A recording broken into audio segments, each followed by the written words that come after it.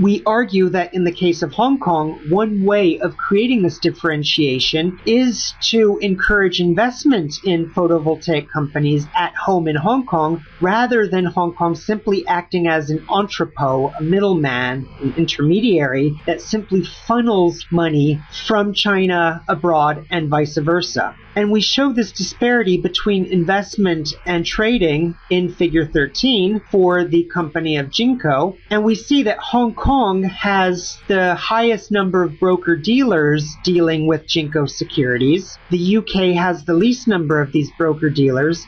Yet when we look at the stake held by local investors, we see that UK investors have the largest share of holdings in Jinko Solar Securities, as opposed to Hong Kong investors' share at only 3%.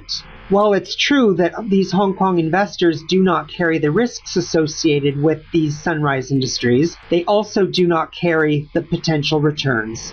Furthermore, expanding our vision to the whole world, Figure 21 shows the demand on a city-by-city basis. And what we see is that Hong Kong does not represent the largest market by any stretch of the imagination for securities like Han Energy Solar, but instead the largest demand for these securities comes out of places like Paris, London, Chicago, San Francisco.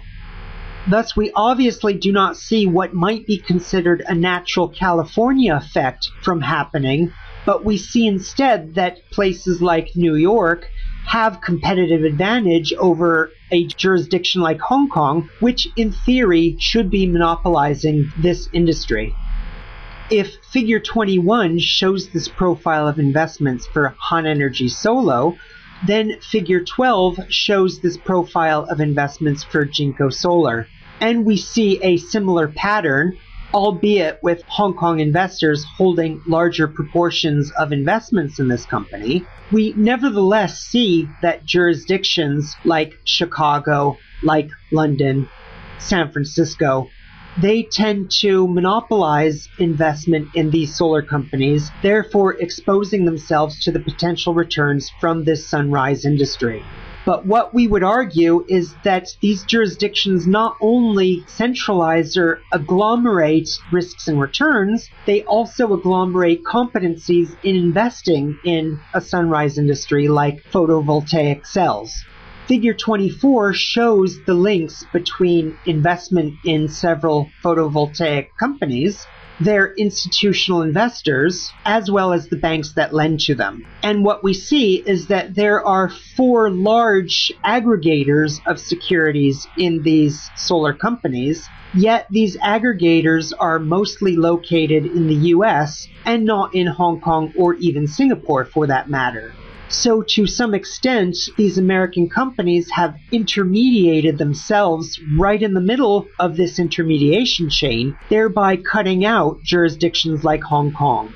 Moreover, the simple diversity of investment centers in the solar industry suggests that Hong Kong has a very large amount of competition on its hands. Figure 22 shows the concentration of solar asset holdings, and again you can see our paper for more information on the methodology, but what we see is that investors in places like Singapore, Chicago, Hong Kong to be sure, and places like New York tend to have larger concentrations of solar assets. That means these jurisdictions will benefit from risks and returns, but more importantly, they will develop the market knowledge needed in order to invest and grow these companies in the future.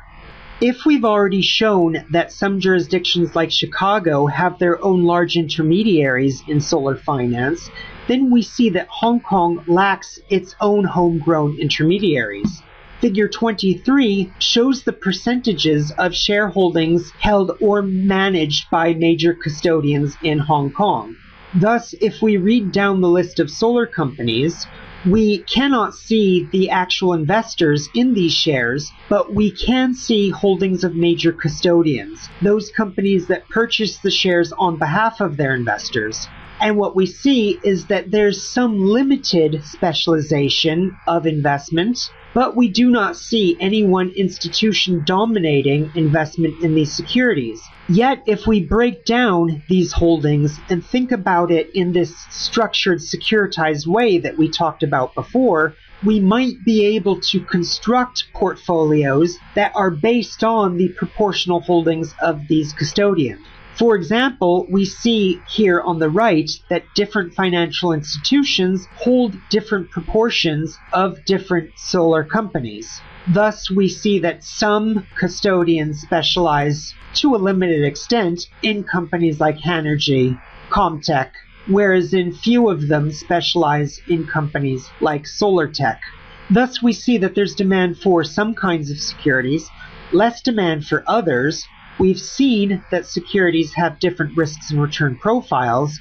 It is therefore quite conceivable that one could create a bundled instrument which invests in the entire solar market and distributes finance to the industry as a whole. Figure 25 shows holdings in a hypothetical Bauhinia solar fund that Hong Kong intermediaries might put in place in order to aggregate investment and thus centralize knowledge in investing in this sunrise industry. Now, if we take holdings of these financial intermediaries, the holdings that you've already seen in the previous slide, and if we simply give shares to these institutional investors based on what they hold right now, we see that shares in this Bauhinia Solar Fund would go largely to companies like Chief Securities, Shanghai Commercial Bank, Bank of East Asia, and we see that other intermediaries would have a much smaller share in this solar fund, such as Hantech Securities, Bank of China, and so forth. Thus, there is absolutely a potential market for aggregation of financial products in this market. Yet, these types of products will not come into existence on their own. There has to be a force which encourages their creation, and we argue in our paper that the financial center itself is a technology for creating an organization necessary to make these investments. And even more importantly, the law in that center is critical to providing the incentives needed for these financiers to give money to these sunrise industries.